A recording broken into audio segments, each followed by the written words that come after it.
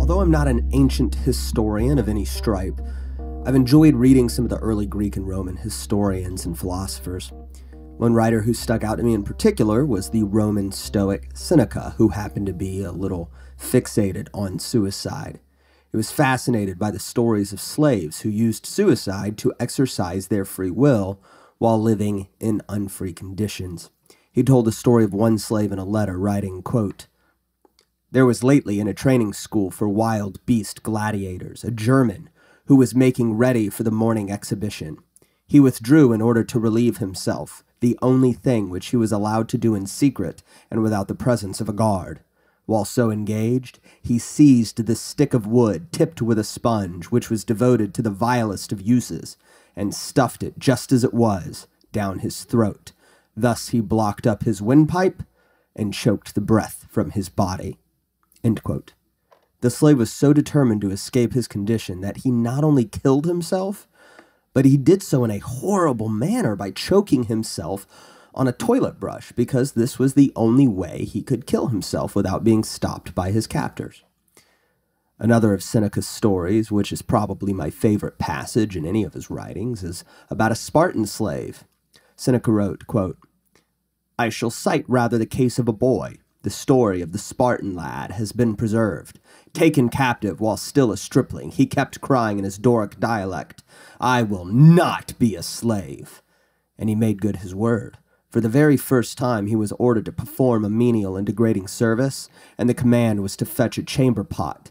He dashed out his brains against the wall." End quote. These stories may be extreme, but they illustrate something. When people are enslaved, they are at times willing to take incredibly extreme measures in search of freedom. At least freedom of a very morbid sort in these instances. These are people who truly adhered to Patrick Henry's famous line, "Give me liberty or give me death." And in the antebellum United States, we find slaves who faced similar circumstances. Perhaps among the most horrifying cases of a slave resisting recapture after the passage of the Fugitive Slave Law of 1850 is that of Margaret Garner. In January of 1856, she, her husband, and their 4 children escaped from Kentucky into Ohio, but following the Fugitive Slave Law, a posse of slave catchers hunted them down. This story is one that I'm relating because I know of no other that can illustrate the fear and the dread that people in this situation must have been facing. When she and her family were facing capture, Margaret panicked. Unwilling to see her children return to a life of slavery, especially facing the prospect of being sold down the river, as was the euphemism for being sold down the Mississippi River to the much crueler Deep South slave states, she grabbed a kitchen knife and she slit the throat of one of her daughters. She turned to do the same to her other children, but was apprehended before she could do so, and just as she feared, she and her family were recaptured and sold to slave owners in New Orleans. I can't ethically defend her choice to kill her children, even to save them from slavery. Their lives were no more hers to take than they were the slave catchers. But we can also recognize that this is a woman who did not want her children to die. This is a woman who, whether her actions were right or wrong, clearly loved her family. And with the now 6-year-old fugitive slave law, she was faced with 2 options. One was the choice Seneca wrote about, death, for herself and for her loved ones. The other was a lifetime of slavery. That is a decision that I cannot even imagine making for myself or people I care about. In a critical, terrifying moment, Margaret Garner was faced with the knowledge that her daughter was bound to be taken, sold away from her family, placed in the hands of people who would work her, whip her, and rape her with impunity. And this was a lifetime sentence. So this woman decided in that horrible moment that the pain of killing her own daughter was a price worth paying to avoid seeing her sent to that hell. I don't have children myself, but I have nieces and nephews and godsons, and for the life of me, it is impossible to comprehend how difficult this kind of decision must be. To be a fugitive slave with a family in the 1850s was to face a level of horror that I wouldn't wish on my worst enemy. This was terrorism. And it was so blatantly evil that many northern whites, who had not previously been very concerned with the matter of slavery, who were themselves racists and would continue to be racist, they would nonetheless recognize the incredible evil of this government act and move towards abolitionism. It would also be the turning point for many non-resistors, the pacifist Christian abolitionists, following the philosophy of Leo Tolstoy, to abandon their dedication to nonviolence. If the Compromise of 1850 was meant to mend the division between the North and the South, then the Fugitive Slave Law would be the provision that would entirely undermine that goal. I'm Chris Calton, and this is the Mises Institute podcast, Historical Controversies. In this episode, we will begin our coverage of the Fugitive Slave Act and the tensions it created and the sectional crisis leading up to the Civil War. Article 4, Section 2, Clause 3 of the Constitution, which is known as the Fugitive Slave Clause, states, "No person held to service or labor in one state under the laws thereof, escaping into another, shall, in consequence of any law or regulation therein, be discharged from such service or labor, but shall be delivered up on claim of the party to whom such service or labor may be due." This stipulation needed a law to enforce it, so in 1793, Congress passed the first Fugitive Slave Act, which was signed into law by George Washington. This law allowed for a slave owner to seize any fugitive slave in another state without a warrant and give proof, which was really just the slave owner's testimony that the person seized was the fugitive in question. The law also imposed a $500 fine on anybody harboring fugitive slaves or hindering their arrest. But this law was to be enforced by the states themselves, and many northern states refused to comply. Instead, they passed personal liberty laws. I shouldn't overstate this, though. Much of the resistance to the Fugitive Slave Act by northern states was designed to prevent the kidnapping of free blacks rather than to protect actual fugitive slaves. Pennsylvania, for instance, passed their personal liberty law in 1820, but amended it in 1826 and 1827 to enforce the capture of fugitive slaves from Maryland. And as can be expected, the Fugitive Slave Act did incentivize kidnappers to seize free blacks and sell them to Southern slaveholders under the claim that the kidnapped person was a fugitive slave. So gangs of kidnappers would pop up and make a living by kidnapping free blacks.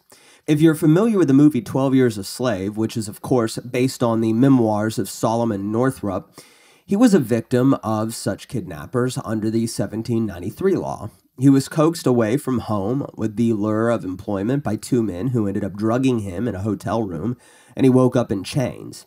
He actually had papers on him when he was drugged that testified to his status as a freeman, which the kidnappers themselves encouraged him to get during their act to lure him into a false sense of safety. But of course, the men simply removed and destroyed these papers.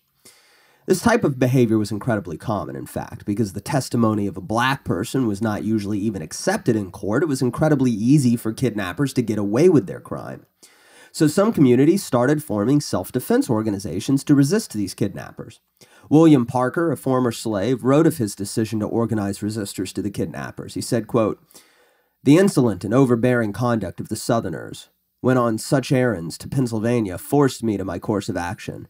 They did not hesitate to break open doors and to enter without ceremony the houses of colored men, and when refused admission, or when a manly and determined spirit was shown, they would present pistols and knock down men and women indiscriminately."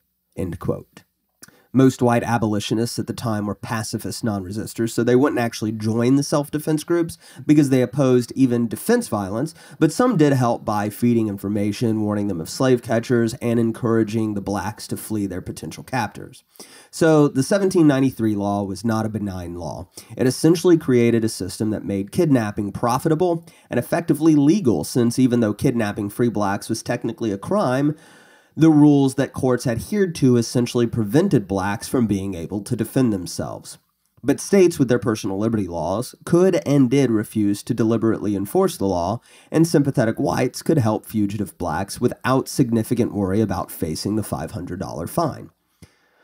Although it is not a very significant historical episode, there is a case that is interesting enough to talk about, and that's Matson v. Ashmore for the use of Bryant et al. It's the name of the case. In 1845, Robert Matson brought 5 slaves, Jane Bryant and her 4 children, into Illinois, which was a free state. He worked them for 2 years, and in 1847, he decided to take them back to Kentucky. So the slaves fled, hiding with Hiram Rutherford and Gideon Ashmore. They were arrested as runaways, but Gideon Ashmore sued for their freedom, claiming that since Illinois was a freed state, Jane Bryant and her children were no longer slaves. To defend his claim to his slaves, Robert Matson hired a 38-year-old lawyer named Abraham Lincoln. Now, it's interesting that Lincoln even took this case, and historians will probably always debate why he did so. Typically, Lincoln avoided taking fugitive slave cases at all. This case also happened to be taking place 100 miles from where Lincoln lived, and it was to be argued only 2 weeks before he left to take his seat as a member of the House of Representatives, the term for which started in March of 1847. So it seemed like a very odd decision that he took the case at all, let alone opting to defend the slave owner. Lincoln argued that slave owners could bring their slaves to Illinois as long as the slaves were in transit, so legally they still belonged to Robert Matson. Thankfully, the court ruled against Lincoln, and Jane Bryant and her children won their freedom. In the context of the events of the late 1840s, this case is of no real significance. But in understanding Abraham Lincoln, this case opens up a slew of questions that historians have trouble answering. On the one hand, it is entirely plausible that Lincoln became increasingly anti-slavery as he got older, which was the case for a lot of Northerners during the 1850s. But as we will see in later episodes, his anti-slavery position never seems to have been a priority of any kind, other than his adherence to preventing the expansion of slavery into the territories. So his defense of a slave owner in 1847 really doesn't seem to be incredibly contradictory with his professed positions on slavery as president. Other historians have generously argued that Lincoln was demonstrating that he valued a fair trial above all else. This, to me, seems to be the most laughable spin in defense of Lincoln.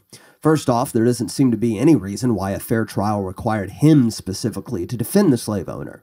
But even if his decision to take the case was somehow to inexplicably demonstrate his devotion to a fair trial, which is ridiculous in itself when you consider the disadvantages blacks faced when defending themselves in court, why should this even still be a defense of him? In what world is it more noble to give a fair trial than to help emancipate a slave? Any claims that Lincoln knew he was going to win the case or gave a weak defense deliberately are nonsense as well. The judge for the case wrote that the case was, quote, argued with unusual ability by the counsel on both sides. Lincoln was a skilled lawyer, and this case appears to showcase his skills as well as any other, despite his losing. Some historians speculate that Lincoln simply needed the money, which is plausible enough, but this is still not entirely certain. So the most we can say, if we want to be generous to Lincoln, is that he was less anti-slavery in his younger days than he was when he was older, but the shift towards anti-slavery was modest at best, and these interpretations are questionable in their own right because of other political and military benefits that Lincoln's anti-slavery moves offered later on, which gives us reason to question his motives. But even if we accept this generosity to Lincoln on those matters, it will probably be an eternal mystery why he inexplicably accepted a slave case, which he typically avoided, traveled 100 miles to argue it, and did so 2 weeks before taking office in Congress. But anyway, back to the fugitive slave issue. In 1837, a significant episode would begin, culminating in a momentous Supreme Court ruling by 1842. The state of Pennsylvania, which had its 1826 anti-kidnapping personal liberty law on the books, convicted Edward Prigg for the kidnapping of a slave woman and her children to return them to Maryland. This situation was interesting because the woman seized was the person being claimed as a fugitive, which was not the case for many kidnappings. Margaret Morgan moved to Pennsylvania after the death of her owner, John Ashmore. In Maryland, she had technically been enslaved, but had been living as a free woman. But in 1837, the heirs of John Ashmore decided they wanted to reclaim her, so they hired Edward Prigg to hunt her down. So Prigg was convicted in Pennsylvania of kidnapping, but he appealed to the Supreme Court, claiming that the Fugitive Slave Act took precedence over Pennsylvania's 1826 law. His lawyers cited the Fugitive Slave Clause as evidence of the unconstitutionality of Pennsylvania's personal liberty law. The Supreme Court agreed. The federal law trumped the state law, and the Supremacy Clause was cited in the decision.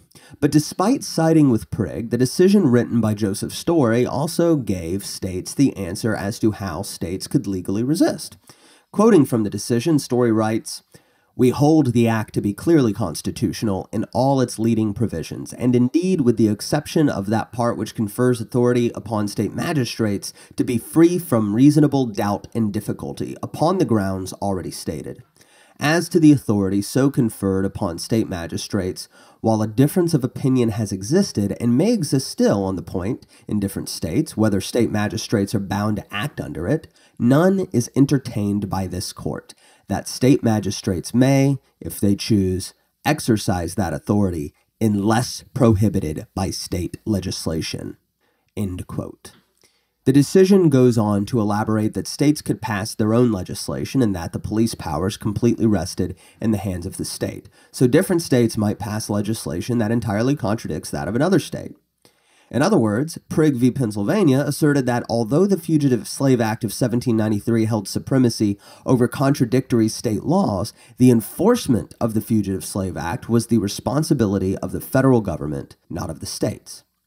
Following this decision, a flurry of personal liberty laws were passed by northern states, 9 total between 1842 and 1850. So the southern slaveholders wanted a law with more teeth, and this would be the Fugitive Slave Act of 1850.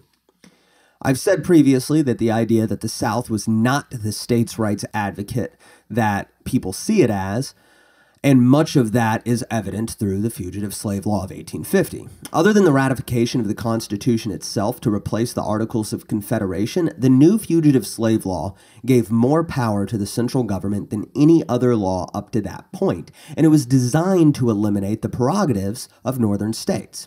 The new law essentially took a guilty until proven innocent approach to fugitive slaves. The burden of proof was on the defendant to prove his or her freedom, but of course they were not allowed to testify in their own defense. The case, furthermore, was to be seen in front of a federally appointed commissioner rather than a state appointee, and the most infamous provision is easily the one that paid the commissioner $5 for every defendant ruled free and $10 for every time the commissioner ruled the slave to be the legal property of the claimant. If I can make a Lysander Spooner digression here, and I'm sure most people listening to this will welcome a Lysander Spooner digression. Shortly after the Fugitive Slave Act of 1850 was passed, he wrote his defense for fugitive slaves. 5 years prior to this, he had already published the first part of his The Unconstitutionality of Slavery.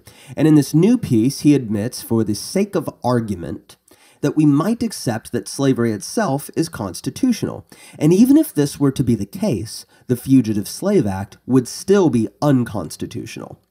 But the significant aspect of this writing is that it paved the way for his later writing, An Essay on the Trial by Jury, which was published in 1852 and pretty much made the case for jury nullification. So fugitive slaves were not to be tried by a jury, which is the first point upon which Spooner claims that the Fugitive Slave Act is unconstitutional. He believes that the slaves deserve a jury trial, and then he believes that the jury should effectively nullify the injustice, which is part of his argument in his jury trial essay 2 years later. So it's interesting how the anti-nullification people love to focus on the contribution by Calhoun, who was a vehement defender of slavery, but they conveniently ignore not only the fact that states used nullification to combat the Fugitive Slave Act, and Lysander Spooner extrapolated from this the right of the juries to nullify, and believed that this should be available for the case of fugitive slaves as well. So those of us who might support nullification are actually in pretty good company. And nullification, by the way, took place at the community level as well, which I think is interesting enough to mention. Anti-slavery societies held meetings following the passage of the act and swore oaths to ignore it. In October of 1850, to give one example, the Bart Township in Pennsylvania held a meeting and unanimously resolved to resist the fugitive slave law by refusing to aid in the capture of fugitive slaves, which they were legally compelled to do according to the new law. They passed a resolution declaring, quote, "We will harbor, feed, and aid the escape of fugitive slaves in opposition to the law." But the new law was blatantly rigged in favor of the claimants, and the rulings demonstrate the effect of this.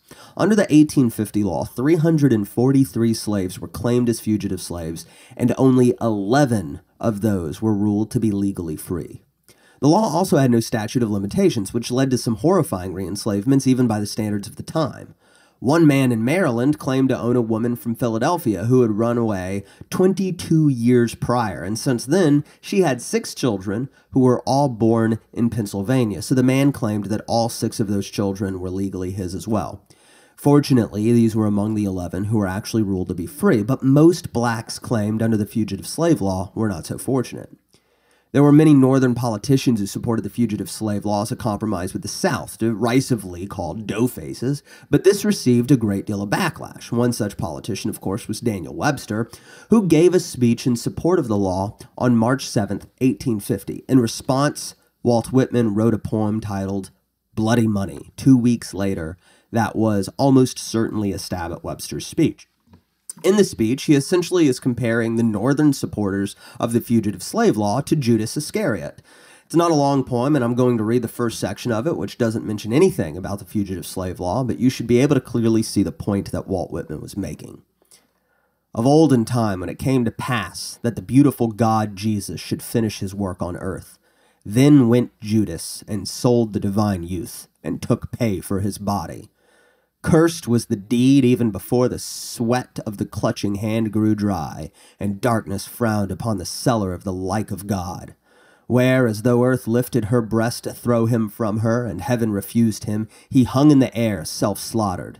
The cycles, with their long shadows, have stalked silently forward, since those ancient days many a pouch enwrapping meanwhile, its fee like that paid for the Son of Mary, and still goes one saying, What will ye give me, and I will deliver this man unto you?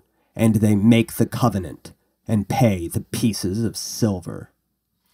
So Whitman is effectively calling Daniel Webster a traitor for selling the lives of fugitive slaves for 30 pieces of silver. He attacks more directly in another poem he wrote called Wounded in the House of Friends, which was published a few months later. This one is less allegorical, and it's short enough that I'm going to share the whole thing because I think it gives a really good sense of Northern sentiment among a lot of people at the time. If thou art balked, O freedom, the victory is not to thy manlier foes. From the house of friends comes the death stab.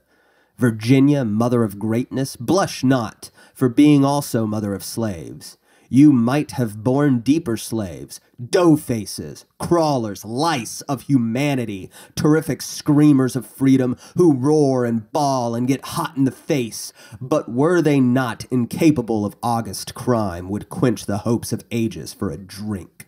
Muckworms creeping flat to the ground, $1 dearer to them than Christ's blessing.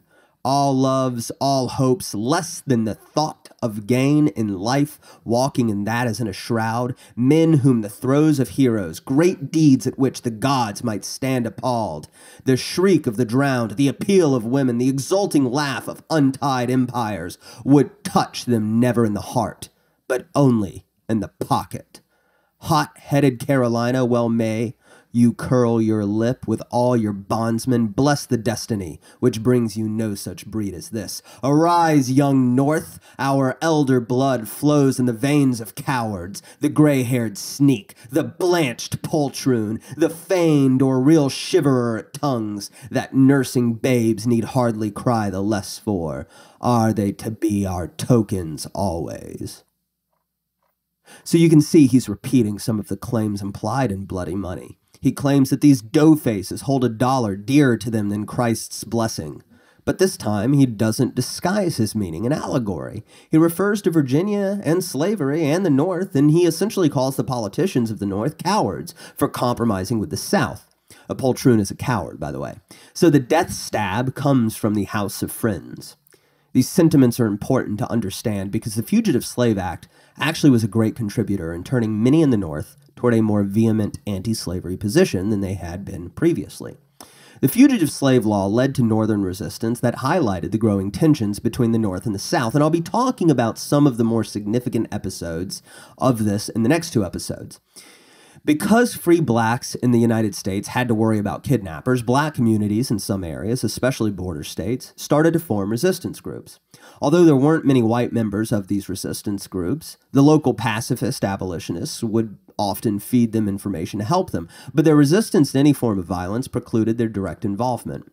This is actually one of the reasons John Brown is so famous, is that he rejected the pacifist philosophy that most abolitionists adhered to, and he formed a black resistance group called the League of the Gileadites.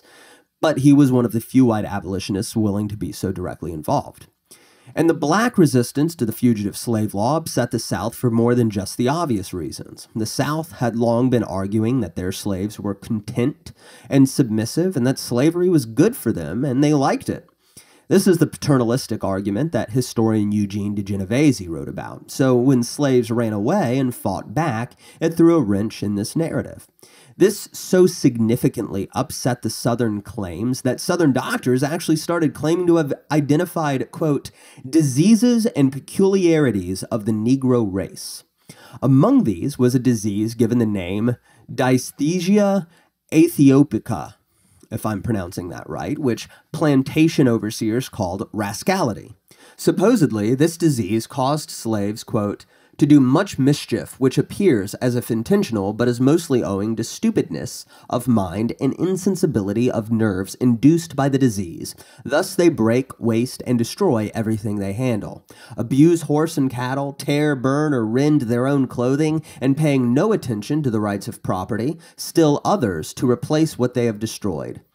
They slight their work, cut up corn, cane, cotton, or tobacco when hoeing, as if for pure mischief. They raise disturbances with their overseers and fellow servants, and seem insensible to pain when subjected to punishment." End quote. The other disease identified by Southern doctors was called drapetomania, or colloquially referred to as the disease causing Negroes to run away. Dr. Samuel Cartwright, who wrote about both of these diseases, described it in this way, quote, "Although its diagnostic symptom, the absconding from service, is well known to our planters and overseers, the cause in most of the cases that induces the Negro to run away from service is as much a disease of the mind as any other species of mental alienation, and much more curable as a general rule. With the advantage of proper medical advice strictly followed, this troublesome practice that many Negroes have of running away can be almost entirely prevented, although the slaves be located on the borders of a free state, within a stone's throw of the abolitions. Before the Negroes run away, unless they are frightened or panic-struck, they become sulky and dissatisfied. The cause of this sulkiness and dissatisfaction should be inquired into and removed, or they are apt to run away or fall into Negro consumption. When sulky and dissatisfied with cause, the experience of overseers and slave owners was decidedly in favor of whipping them out of it, as a preventative measure against absconding or further bad conduct. It was called whipping the devil out of them." End quote. The idea that slaves were content as slaves wasn't just a narrative that Southerns peddled to the North. It is clear that many of them actually believed this, which the resistance at Christiana in the next episode will offer an example of. So when slaves ran away and resisted, the only explanation that Southerners could give was that they were literally medically diseased, one disease causing slaves to run away and the other causing them to act out. The law also compelled former pacifist abolitionists into rejecting pacifism in favor of armed resistance. Frederick Douglass was one such abolitionist. In October of 1850, he said, quote, "The only way to make the fugitive slave law a dead letter is to make half a dozen or more dead kidnappers." End quote. And in a turn of events that must upset anybody who believes in gun control, newspapers were reporting that, quote, "colored people are arming," with, quoting here from a Pittsburgh newspaper, "revolvers, Bowie knives, and other deadly weapons." So it's easy to see that with the passage of the Fugitive Slave Law, tensions were heating up in a way that the Compromise of 1850 was actually hoping to avoid.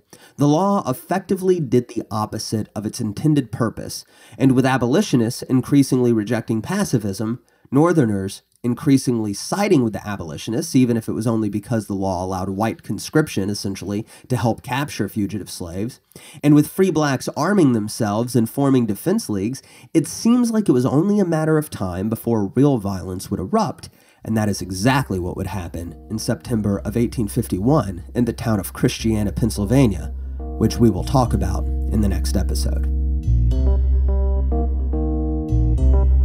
For more content like this, visit Mises.org.